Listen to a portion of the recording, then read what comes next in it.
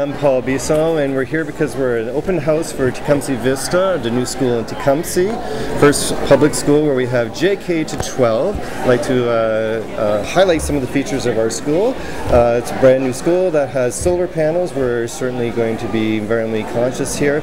A great playground where kids are going to have soccer fields and even a football field that's going to be lit where kids could actually watch football game. Actually, we have our first football team already assembled, to tell you the truth. And we have lots of other wonderful features here. There's 2 libraries, a cafeteria that some of our elementary students are going to get a taste of down the road.